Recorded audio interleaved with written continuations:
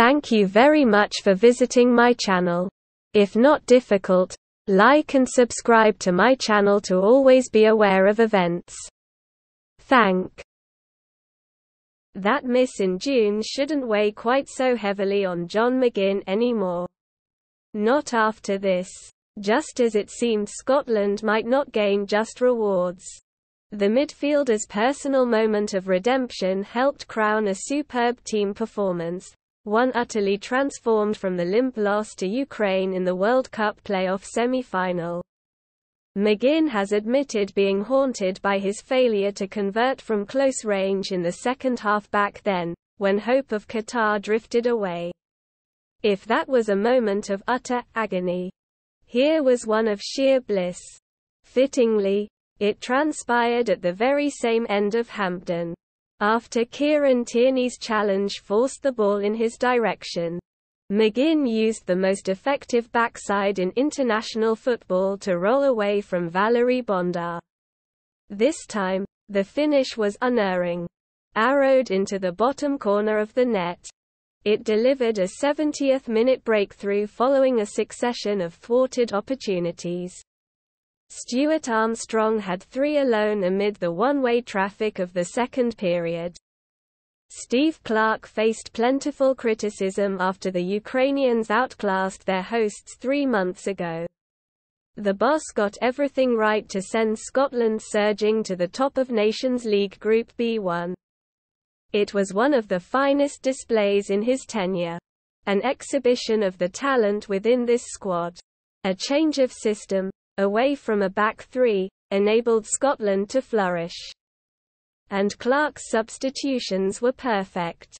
Ryan Fraser and Lyndon Dykes were introduced to wrap up the match. They did so in style. Twice in the last 10 minutes. Fraser delivered corners for Dykes to head home. For the Newcastle winger, this was quite a cameo on his return to the international fold. For Dykes, it was an emphatic way to end a run of just 1 goal in 24 appearances with club and country. Scotland have it in their hands now. A win over the Republic of Ireland on Saturday evening would leave just a draw being required against Ukraine in Poland next Tuesday. Play like this again and it is eminently possible to secure Nations League promotion and a backup playoff option for Euro 2024. After all the dismay in June, optimism breathes again. Ukraine left looking somewhat stunned.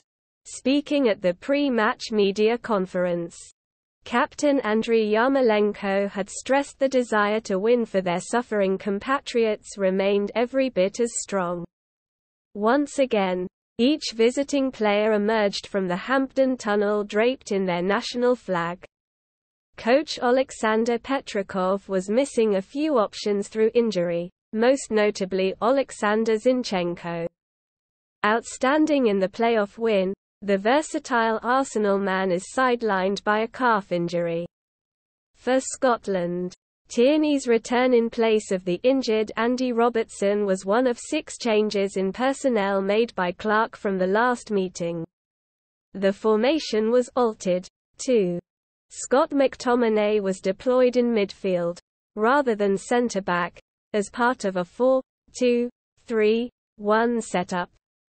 Clarke was clearly cognizant of the lessons from June.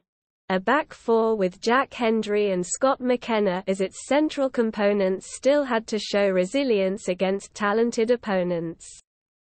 Once the game got underway, after a minute's applause for the late Queen that generated some booing within the Hampden crowd, Ukraine caused some early alarm when Artem Dov-Byk was suddenly sprung into a one-on-one against Hendry. A past scorer on this ground, the Dnipro forward couldn't capitalize. That little scare stirred Scotland. For most of the first half, Clarke's side were on the front foot. Ukraine were unable to play around him as happened before.